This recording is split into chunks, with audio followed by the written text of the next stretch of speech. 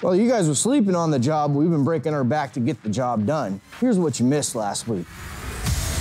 Last time, the Ghouls finished the beautiful second-generation Plymouth GTX in seafoam turquoise.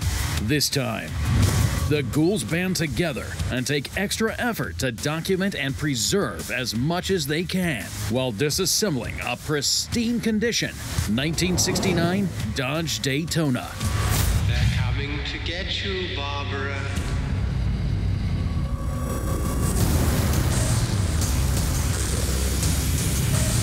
It has been established that the unburied dead are coming back to life.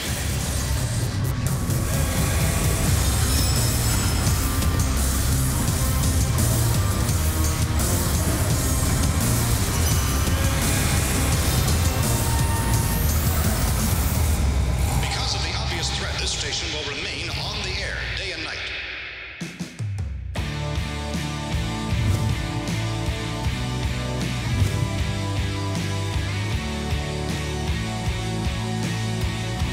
Right now I got this beautiful bronze 68 Charger RT in the shop, and I'm actually gonna start working on the grill assembly. So what I do on the grill assembly is basically, this one is in such beautiful condition, original condition, tear it all down into all the individual components, so I'm just left with just the plastic part of the grill, bring it outside, clean it up really good, and get it over to Will so he can get a fresh coat of paint on it. As I'm tearing down this grill, I can kind of see it. I mean, it's in beautiful original condition. The only thing it is, I mean, the car sat for a long time out in the field, so it's got some kind of grime on it, so that might be a little bit difficult to get off. It's kind of a waxy, oily type of coating on there, so I don't know exactly what it is, but hopefully I can get a little purple power on it, get it cleaned up.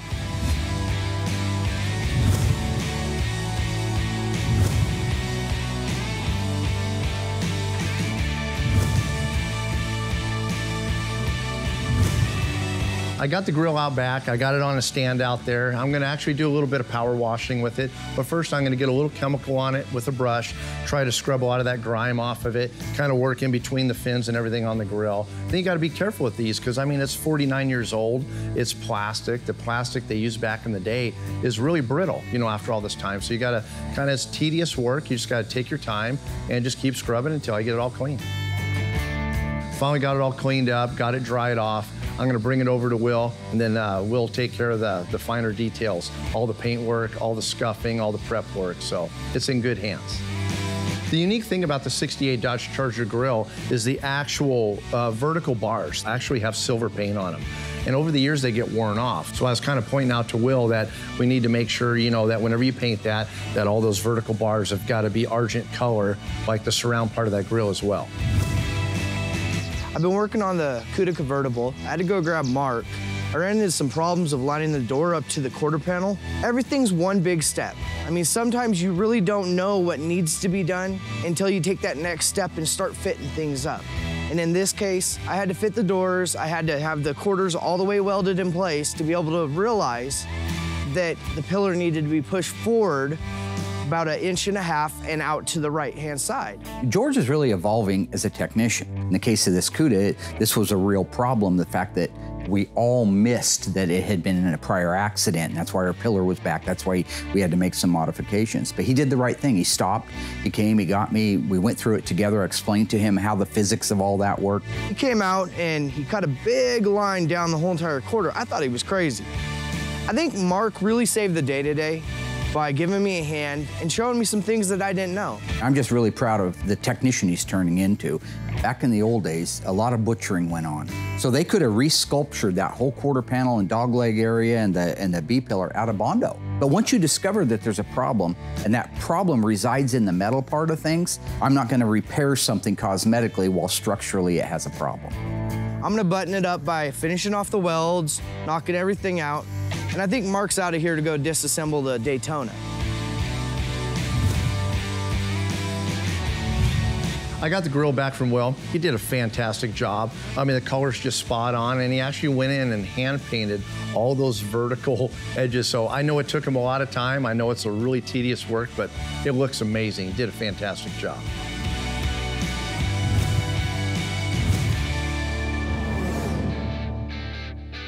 Careful. Good.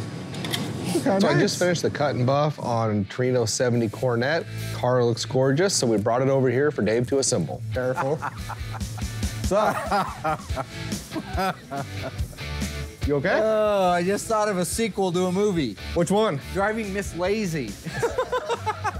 Adam gets it. Huh. Oh, God. Is there I love ever my gonna... job. Where else can a guy do stuff like this for a living? Was there ever going to be a time you let me drive this car? Yeah, that's the only time you're going to drive that car. That's what I was thinking. This is probably the most valuable car I've done yet, right around $1 million. I know that when this car is done and is going down the road, Brett comes to pick it up, there's no chance in hell Mark is letting me drive it. So my opportunity was now. I had George in the front of it, Adam behind it pushing it, and I got to simulate driving. So now I can officially say that I drove a $1 million car. I figured so this is the closest I was going to get to driving it. It looks good. Thank you. You look kind of like Skipper from Gilligan's Island up there, a little bit. Was that? No, I mean just the way that you're commanding your ship. Right? It looks good, William. Thank you. Very good. Thank you. Welcome. Are you going to drive ahead it? And you did a good job painting it. My question for you is, would you like to do the Bumblebee on this one? Decal? The V6, sorry, V8W. I'm not interested in doing decals. V9W. I didn't even get it off the freaking I don't know what the table. code is anymore. I give up. It was an easy color to paint, came out beautiful. The clear coat looks great, buffed out great. Actually, everything from start to finish, the car went perfect. Good looking car. So now that the body's all wrapped up, I'll head to the booth. I got all the hood, deck lid, all the parts and pieces to get done, and then Dave can get this whole car assembled. And like I said, the car came out sharp, and I can't wait to see it all done. So what's on the agenda for Dave here in the assembly room today is, of course, we got this beautiful 70 Hemi Cornet convertible, 426 Hemi 4-speed, mind you. I got front grille assembly right here, front valance, all built out, ready to go in the car. I got our convertible top that I actually got to tear completely apart, restore, detail all to perfection, and put into the car. So that's my goal. It's kind of a reach. I mean, this seems really easy, but all kinds of things can go wrong, and especially with this top. If I end up having to do paint work, doing a lot of sandblasting or restoring parts, it could take quite some time. So we're keeping our fingers crossed that when I get it all torn apart, everything looks beautiful, like it should, and in good working condition, and the grill and everything goes in, with no problem. So that's my agenda. On March 24th, 1970, 48 years ago today, Buddy Baker Jr. was the first person to go 200 miles an hour on a NASCAR track. He was driving a '69 Charger Daytona. Now, in order for those cars to compete at NASCAR, Dodge had to build 500, at least, of those cars. At the end of the day, they built 503. This is one of those cars. Coming up, Dave talks about the life of Walter Chrysler. Mark dives into the Dave Weiss books. And Will begins the final paint and buff of the super rare, one of two Hemi Coronet convertibles, hood and deck lid.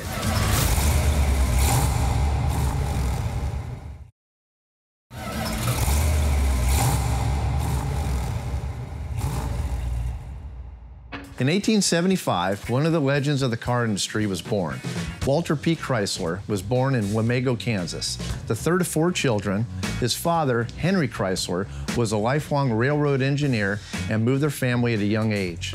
As a boy, Walter dreamed of becoming a railroad engineer just like his father. When Walter Chrysler was 17 years old, he apprenticed as a machinist for the railroad, and over the next 20 years, he held many jobs in the industry. In 1908, Walter Chrysler bought his first car, a locomobile that cost $5,000. On an annual salary of only $8,000, and before he even knew how to drive it, ever curious though, Walter took the car apart and put it back together again in order to learn everything about it. In 1911, Walter met Charles Nash, president of General Motors. Charles wanted to bring Chrysler on as the manager of the Buick plant in Michigan, a position Walter accepted, and in just a few years had tripled production for Buick, making it one of the strongest car brands in the country. Walter Chrysler ultimately left Buick in 1919 and assumed control of the Maxwell Motor Company. turning the ailing company around, he debuted his very own car in 1924, dubbed the Chrysler 6, at the New York Automobile Show. An amazing car by all accounts. It featured a revolutionary new 6-cylinder high-compression engine with a 7-bearing crankshaft, a carburetor air cleaner, and a replaceable air filter. The car was available for less than $2,000 and was a huge hit, selling some 32,000 units that year. Later, Chrysler phased out the Maxwell name, purchased the Dodge Brothers Car Company, and introduced the Plymouth and DeSoto Marquis. Named in 1928 as Time Magazine's Man of the Year, Walter P. Chrysler had cemented a legacy that stands to this day and paved the way for the Mopar muscle cars we love today.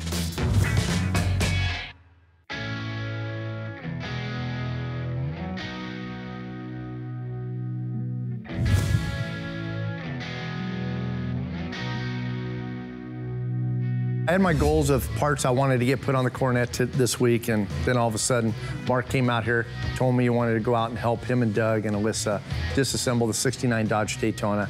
And of course, I'm going to go out there and disassemble the Dodge Daytona. I mean, that's you know, just an amazing car. And this way here, it gives me an actual idea of what I'm going to be, you know, looking forward to putting the car together. So our little Daytona Charger, we're getting ready to disassemble this car. I will be doing the camera work, and they will be doing the blue collar work. But there's a lot of really interesting parts to this car that are documentation, not only for when we put the car back together again, but that we can share with other winged warriors out there who are doing these cars. So with that, I think we ought to start tearing the car apart. What do you think? I'm ready. Yeah. How many Daytonas have you taken apart? None. How many Daytona Chargers have you taken apart? None. One. It actually works out pretty good because I'm still lacking the hood and the deck lid on the 70 Cornet. Still a lot of parts I wanted to put on there. So hopefully, the few days I spend out there disassembling the Daytona, we'll have the deck lid and the hood all installed in the car, and I can get right back to it. Hey, Mark, did you want to pull the backs off these seats so we can see if there's a build sheet in them before we... I was going to do that later after we get them out. If you could just put them back to back. Sounds good. These little plugs, these are from an original rust-proofing company. When you bought a new car back in the old days, it's really not a lot different than today. So in the case of our Daytona Charger, somebody went in, signed all the paperwork, and they said, hey, how would you like to have the car rust-proofed? That's what these little plugs are. They're a company, an aftermarket outside company, nothing to do with Dodge, that go through and drill these holes and put a product in there that keeps it from rusting internally on the insides of the panels. This car has little to no rust at all. You might be able to attribute the preservation of that metal to that extra money. It'd be interesting to see how much money he spent, but whatever it was probably money in the bank when it comes to preserving this car.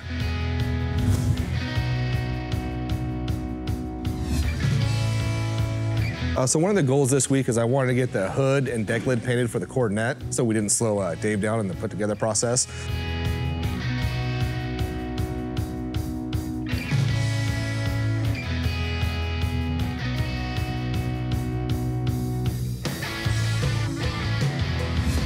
A picture of what this whole thing looks like from the factory when this is bolted on into place.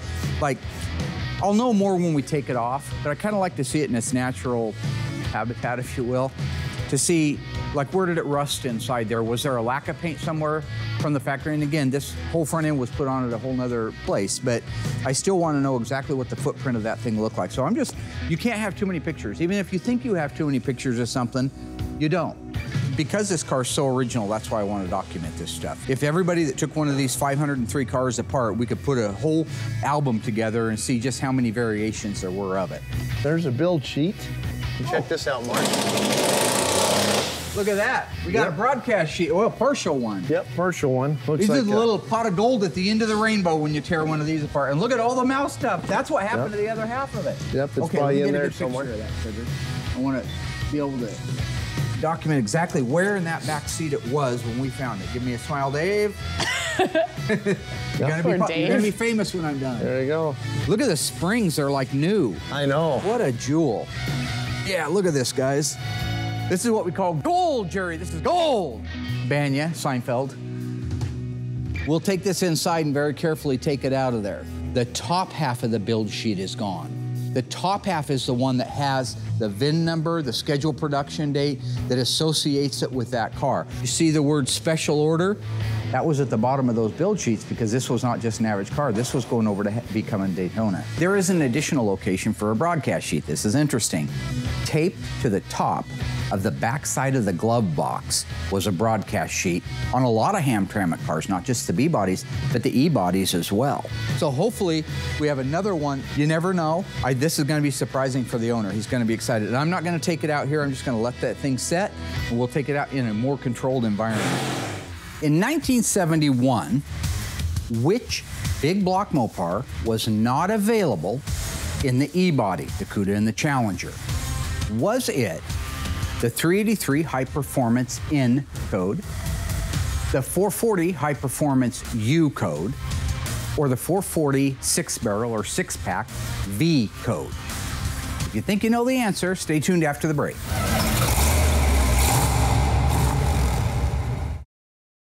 Okay, Ghouls, how'd you do?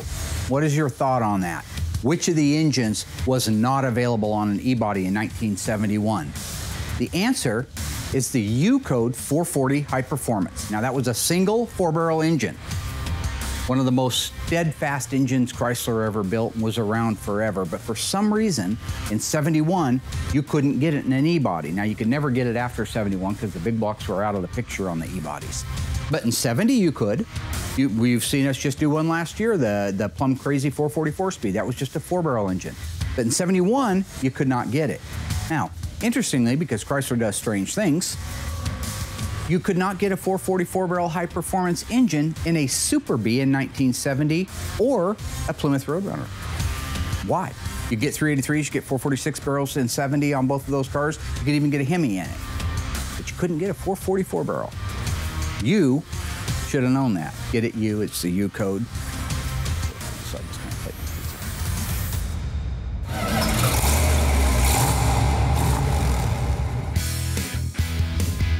One of the things I want to take a picture of before they take this headliner down is exactly what it looked like from the factory. These, again, are a conversion car.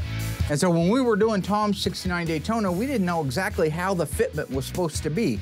I always thought it was kind of weird the way it was shaped. But if you look in here, you can see that there's obviously a pattern, goes down like that, then it drops straight. But there's a great example of what that looks like from the factory. That's what I want, tons of pictures of stuff like that.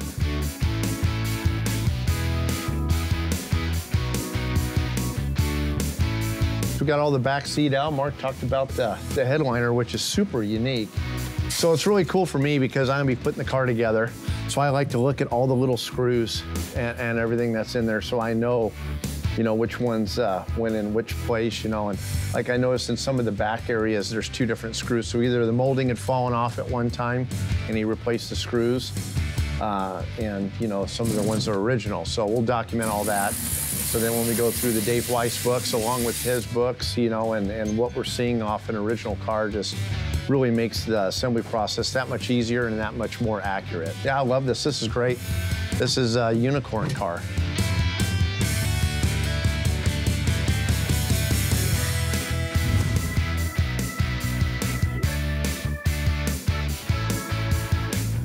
It took a little longer than normal to get Torino's hood done. It's a big surface area, and the hood, they kind of oil can, so you push a little bit and they kind of go up and down. So blocking it makes it extremely hard. So I had it in the booth, I had color on it, looked good, I thought, and then I kind of caught the right light, saw a few little waves in it, so I just reblocked the whole entire hood, painted it, and the hood looks really good right now, so it's ready to start buffing.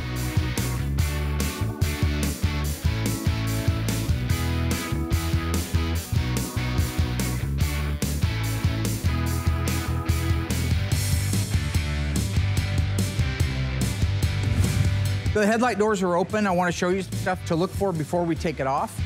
First thing is to realize that this whole nose cone was built out, assembled, and done, and then painted.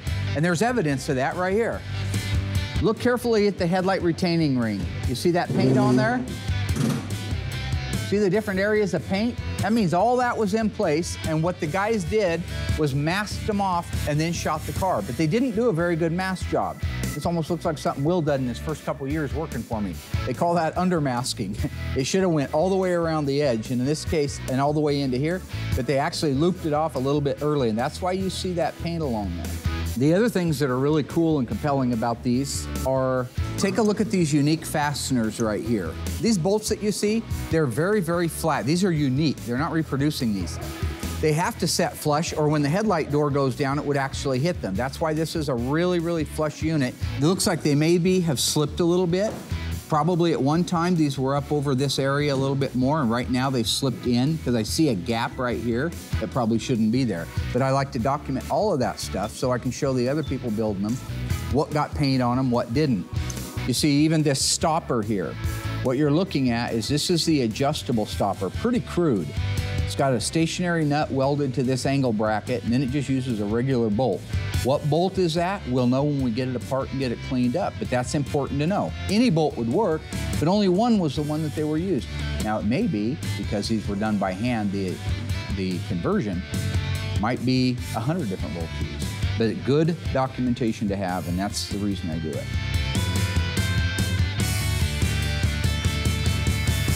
Stay tuned.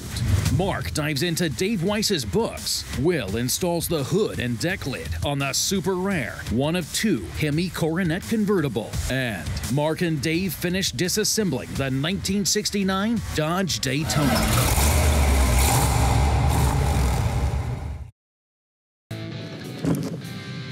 All right. Well, hey guys, today we're going to answer some common questions that you guys have about carburetors here at GYC. What we have right here is an aftermarket carburetor. This is a Carter AFB AVS style carburetor. This right here is an actual original style Carter AVS style carburetor that we removed from a car. And this right here is Harm's remanufactured or reconditioned Carter AVS style carburetor. Looking at the two, the original one and this remanufactured or rebuilt model, how beautiful they look. All the correct plating, all the correct screws, everything looks basically brand new, like you would just take this thing out of the box. But he actually starts with this. Probably 75% of all our carburetors that we do here come from Harm's. And as you can see, this here is made to look OE, original equipment. He's got all the right numbers on there. You can see all the stampings on there, the number on the front. It's very important if you have a numbers matching car, especially a 440 Super Commando GTX, or whether it be a Hemi car and you have two carburetors on there. This is what you want to run. This makes your car more valuable by having that OE original equipment carburetor. If you want to turn money, or if you're in one of those high-class automotive shows, this is one thing they're really going to look at and one thing they're really going to key in on. Well, I hope that answers some of your questions about the carburetors that we use here at Graveyard Cars. So till next time, take care, you guys.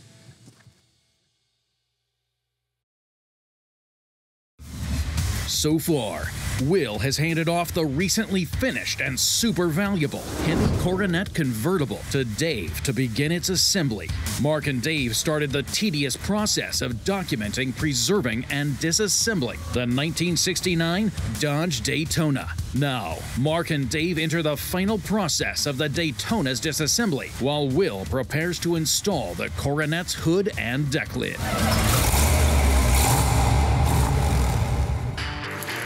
So one of the goals this week is I wanted to get the hood and deck lid painted for the Coronet, so we didn't slow Dave down in the put together process. Painted them, came out great, got them buffed to perfection, and now we're gonna put them on.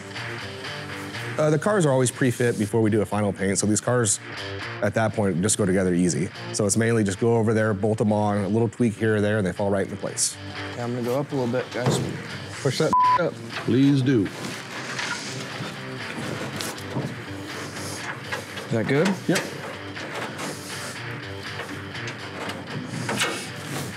Oh, Craig, look at you hitting that much. Oh. No, I did not hit anything. You didn't? No. That wants to jump. Yeah, it does. George, you got to go up just a little bit higher, though. Perfect. No, I can go as high as you want, my friend. Oh, mine's got to go low. Okay, get yours done, then we'll do mine. Well, as soon as I get this started in Try the hole. Ooh, that is riding this edge. You know, I'm going to raise that.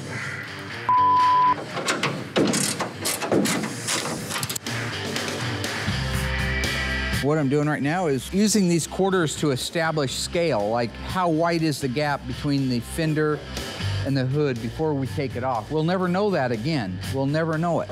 Right now, I just put these quarters in at the back. I have 2 quarters, and they are literally, I can't wedge them down in there. But I come to the front, and I can clearly put them both in there. So as I run it like this, I can feel it starting to get tighter and tighter, and right there is where it begins to sink in. Now, we'll probably line it up better. I just want to know that if at the end of the day I can't get a better alignment, if I can't get a precision perfect line, I can explain why. It was never meant to have it, it was never built to have it. I'm not going to cut this fender out and open it up so I have a wider gap at the front because it should be there. I wouldn't do that to a car. I mean, it's just a typical nasty old car that we get to take apart with dead animals and huge tarantulas that have dried up and died, and yeah. It's just, that's the magic of these old cars. So I think for the most part, we'll be able to just reuse all the parts. This car's in incredible shape. I don't even know why we're restoring it. So my job today is just to try to keep everything as organized as I can so that when Dave comes to put the car back together, everything is together. We can just take out the pieces and clean them and put them back in the car. Put them in a baggie? Baggie, yeah. Okay. You can just wrap it around anything on the shifter.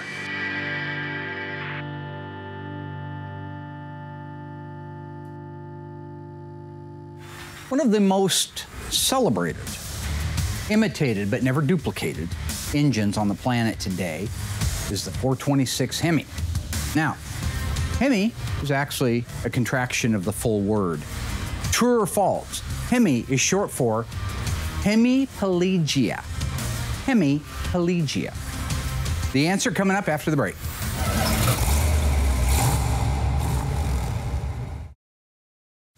All right, folks, what do you think on the Hemi, huh? What do you think? Hemiplegia, yay, nay? What do you think? Well, it's not hemiplegia. What kind of crazy talk is that? That talks about when somebody, the whole side of their body is like paralyzed or something. That's hemiplegia. It's hemispherical. How many times have I done? Most of you all watching, right? You got it right, didn't you? You get it right? Did you get it right?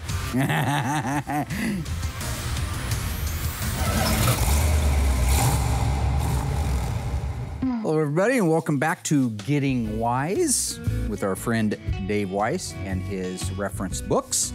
One of the parts I want to highlight right here are truly one of the things that usually is missing, and it's the alternator mounting bracket for the big blocks. This is for a non-air conditioning car. Start out, these are the kits that we buy through OER. They have every piece exact to the way it's supposed to be on the car, has a graph of exactly how it goes. You almost can't screw this up. And then we're gonna open the book and see how it's supposed to go together. We'll get her opened up. Looks like we have big block alternator mounting without air conditioning. If you look here, you've got the H. This is the lower mounting bolt that you can see. Measures 3/8/16 coarse thread, 4 1/4 inches long from here to here. So 4 1/4 inches, perfect. It uses a black phosphate washer, which you can see right here. The very unique head bolt right here with all the little slashes in it. You see it matches that even right down to the writing on the ends. If you go over to the spacer page, here you can see the longer spacer, which measures exactly 2 3/4. The shorter one that measures 1 1/4 inches. Here you have the actual bracket itself that matches the one in the picture. The adjustment strap, which is over here. So if you turn it like that, and then actually pay note to the raised up area that is very consistent right here and here. So at the end of the day, you put that whole thing together and that holds the entire alternator mounting system in place on your 1967 and later big block Mopars without air conditioning. That is what we in the business refer to as getting wise. You're welcome. There'll be more on this stuff down the road. Keep your thinking caps on. Aye. Did you?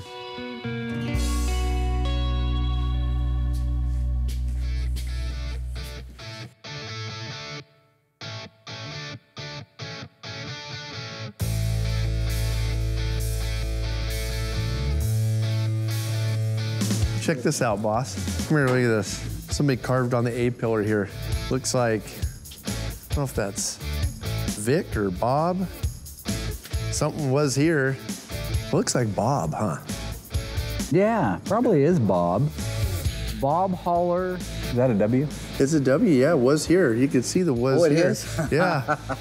Oh, no. I wonder what that means. You think I've that never was, heard of it. Yeah, I wonder if that was somebody a creative. That would be a great question for the guys down at Wing Warriors. That would Who would scratch it all the way to the bare metal? Why wouldn't you just put a paint marker in there? I know. Well, he obviously knew it was going to be covered up by this. Is there anything on the inside of that? Nope, nothing. Somebody actually gouged their... Bob Holler was here. Yeah, looks like he took Bob Holler, what are you doing, man? It's a Daytona Charger. I know. That's a $500,000 car and you scratched your name in it. Yeah. The windshield's been replaced. Yeah. It's a LOF, I noticed on the other side. So it could be that some knucklehead did that. I guess it's possible. Yeah. It's hard to imagine, because if I came up and somebody was gouging their name in my car, after putting maybe the last windshield they put in on this earth. Yeah.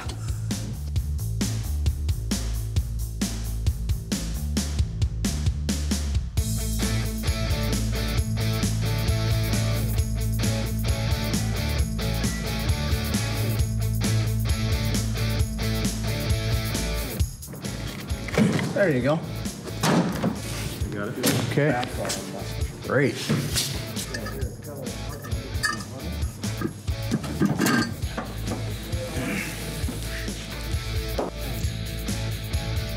Boy, that's awful original right there. Oh, look at that mouse nest. Dave and Doug are doing really good on the disassembly of the Daytona. They've got the engine on the top side completely disconnected. So everything now that needs to come apart so that drivetrain can come out is on the bottom side of the car. So we have to lift it up in the air to do that. The interior's out of the car. Everything that's left is mostly on the bottom side of the car. Before we do it, I want to get the rear wing off. So let's rock it. Oh, God, you are dirty. You got yours tighter, pulled it over a little bit. That one's snug. And that one is also. Okay, go down so slow. Yeah, this is so close. Yeah, dude. Fudge, yes it is. I've got about 1/4 of an inch now. Cool. Keep going. Easy, Tiger.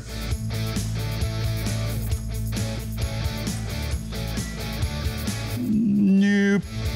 Are you hitting? No, it's not, but it's not far from it. I'm way farther back on that hinge than what you are. Slow. Okay. It wants to catch on that cowl, dude. Yes, it does. It's like right there. It says, I want a piece of that.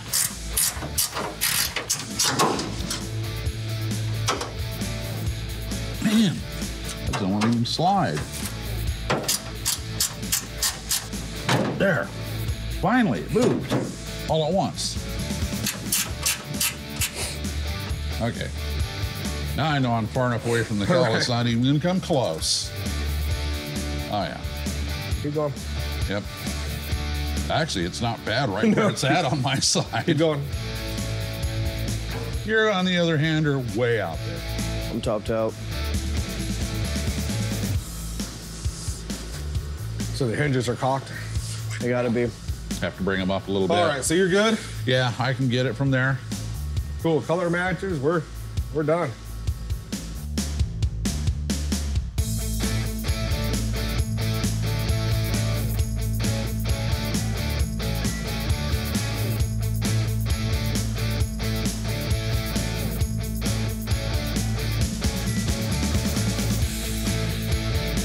So now that Craig and I got the hood on and the deck lid ready to go for Dave, as soon as he's done with the Daytona, he's right back to work on it.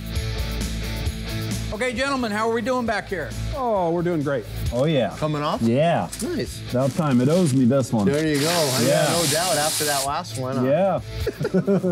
Yeah, they put an extra washer on there. They got a captive, and then they had an extra. Yeah, I don't know why they would do that, but. Extra. See, and I bet a lot of people don't know that, but you can clearly tell by the footprint that this once sat over here like this.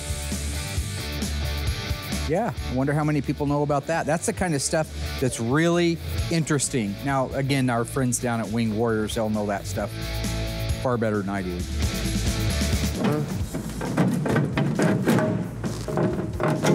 Oh, look under your side. Oh, yeah. What was going on in there? What is it? Oh, mousy. I don't know if he got Well, inside how did of he that. get in there? I think it's just the fiberglasses Corrosion? or the It's aluminum. the electrolysis from the aluminum. Let's see here, Doug. Sure could be. Yeah, look at that. It just kind of. Boy, it's thick. Yeah, it just kind of gets that moisture. We should have that dip. Yeah, maybe. Huh? Yeah. It wouldn't hurt that. I wouldn't want to blast it. We'd have it dipped Yeah. and treat it. That's cool.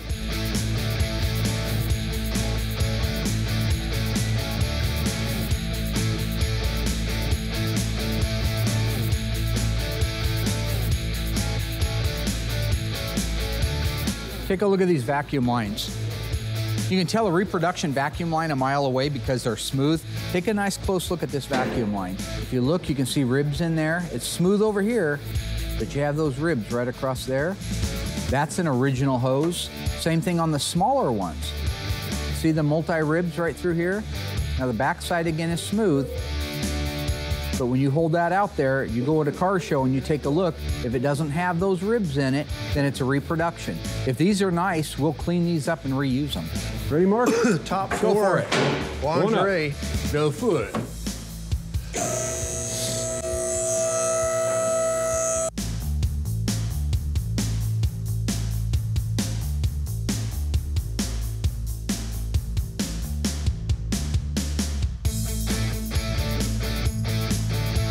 You're cheating. You're using a light. You're not supposed to use a light. Really? Yeah. No one told me the Helen that. Keller style.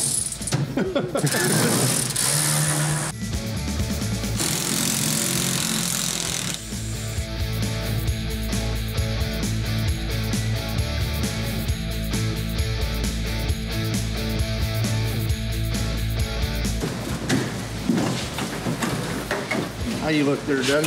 Great. Looks good. You go right on top of this bed. Great.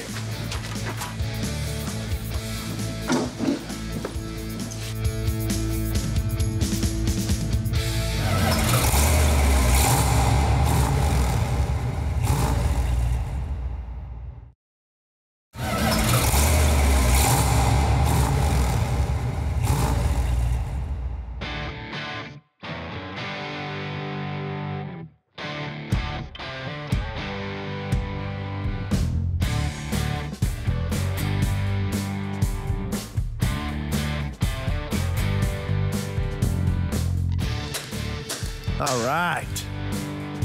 Back to business. Okay, nice. Will's got my hood on, my deck lid on, so I can get knocking it out. Let's do this. Back to the office, as I would say, my nice clean assembly room. So I started working back on the 70 Cornet Hemi car, and of course I got those beautiful hood scoops on there. I got the hood pins on there, the hood pin shafts and everything. Got that RT emblem on there. Got my headlight assemblies on there, so all I'm lacking now is to put that beautiful grille assembly in and the front gravel pan. But before I put that on, I actually brought the top down. Doug gave me a hand, and so I'm gonna actually tear into this top. So I wanna make sure there's no issues in here. If I have to have Will paint it, I kinda wanna get a jump on that before I jump back over to there. So this is what I'm gonna be working on right now. The top is actually perfect, it was just wrong. This top in particular is a pinpoint. The reason they call it a pinpoint is if you look at the texturing, it looks like you took a pin and just put a bunch of holes in it. So they call this a pinpoint. And this car actually is supposed to have a crushed vinyl top. And a crushed vinyl is actually, looks like a vinyl top. It's got a grain pattern to it, like a regular vinyl top would on a car, but it's actually for a convertible top. So 1970 takes a crushed vinyl, and I believe in 67 is when they used this pinpoint. So these are a little stronger, a little more durable. So every time you saw a convertible get a new top put on it, they usually went with a pinpoint, but we want to put this all back to a factory original OE, and so we're going to go back with a crushed. But what I'm going to do is the back window panel is the same on whether the top is a pinpoint or a crushed. So I'm actually going to save this back window, the zipper and everything, is in perfect condition. The canvas is in great condition. So I'm actually gonna detach the back window from that and then work on removing the top from the top frame. So that's what we're doing right now. Tearing apart the convertible top on this car, and so far it's going smooth. It's really nice having an actual, survivor car. This car was restored back in the, I guess, late 70s, so the top is fairly new, and this car was always taken care of, so it's coming apart really easily. So the frame and everything is in almost perfect condition. I'm just gonna have Will scuff it, put a nice, clean coat of paint on it, just in the areas that are visible, and put it right back into the car. Now that the top's all torn apart, I'm just gonna put it up on a paint rack and send it over to Will, have him do his thing, get a nice coat of paint on it. It's got a couple little dings and dents on it he's gonna address, get a nice fresh coat of paint. Then I'll get it back and put it in the car and start to plumb it out. Dave's got the top completely tore apart. He brought it over to me on a stand. Looks amazing already, but it still needs to be freshened up because you see parts of it. So we got it hanging up there. I went through, sanded it out, fixed a couple of dings. And like I said, it was really nice to begin with. Painted it black, and then I clear coated it with a semi-flat clear.